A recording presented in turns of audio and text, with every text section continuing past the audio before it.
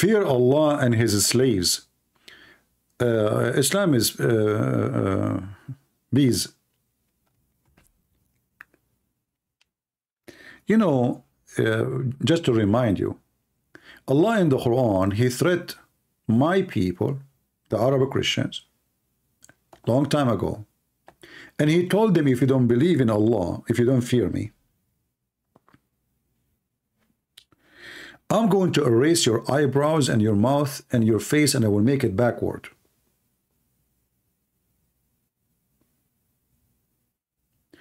And then the Christians, they laughed at Muhammad and said, yeah, right, okay, well, we are waiting for your God to say what he promised. And until now we are waiting.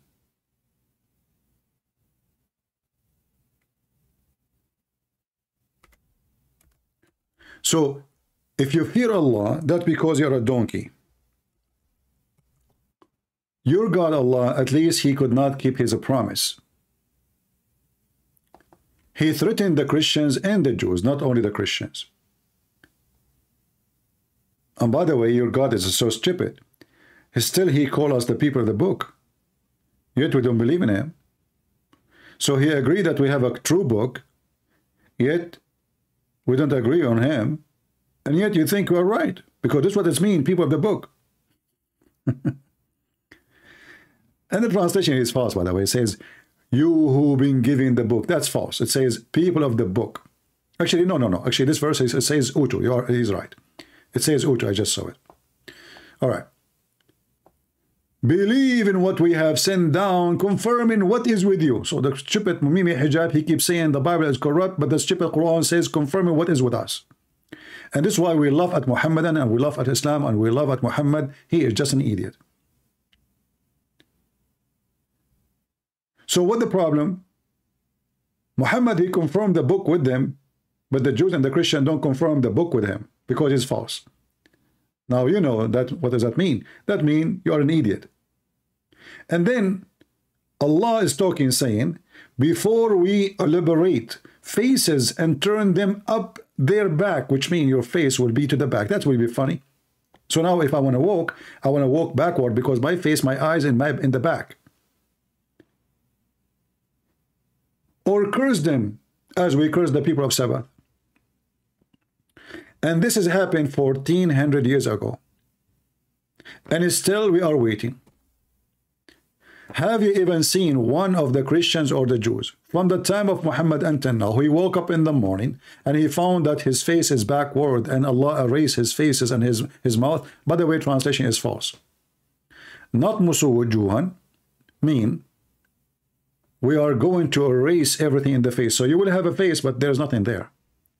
And you know, if the Muslim, they are perfect in translation. This is Arbery. I don't know what Arbery he do for a living, but you know, I mean, he's Arbering for us.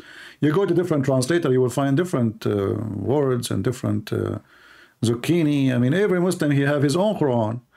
There's no Quran in the Quran because the translation is depend. Oh, who you have given the scriptures, between two bracket, Christians, Jews and Christians. Believe in what we revealed to Muhammad, SWO. This is shortwave, you know, long wave.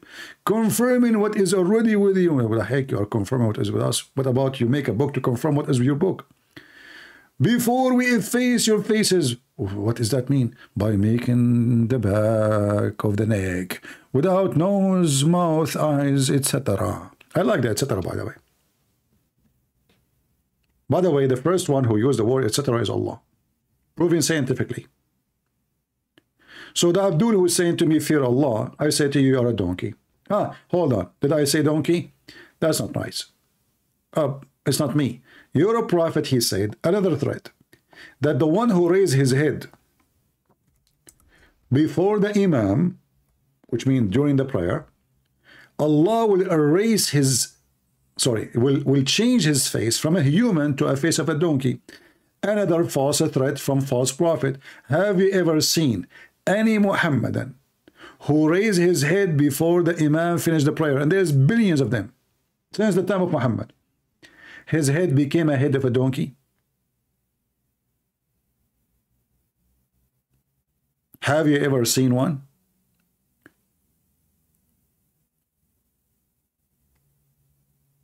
So what this threat is about? And why Allah want to make the head of somebody, he is praying, he is supplicating to Allah. By mistake, he raised his head up. He didn't see, because you know, when you put your head down and your ass is up and there's a guy in front of you, you see nothing. You don't see even the imam. You see an ass of a person. So the guy, he raised his head up, and now the penalty for raising your head before the imam is making your head the head of a donkey. I mean, obviously, Muhammad is a smart donkey. And why I say he's a smart donkey? Because the people who follow him are donkeys, but they are dumb to believe in such a thing. You see, your God will not make people donkeys, head of a donkey, for rape, for theft, for killing, but he will make your head the head of a donkey for raising your head. And you are a Muslim praising Allah a second ago. You are not even, you are in the moment you are praising Allah. Just because you left your head up, he will make your head the head of a donkey.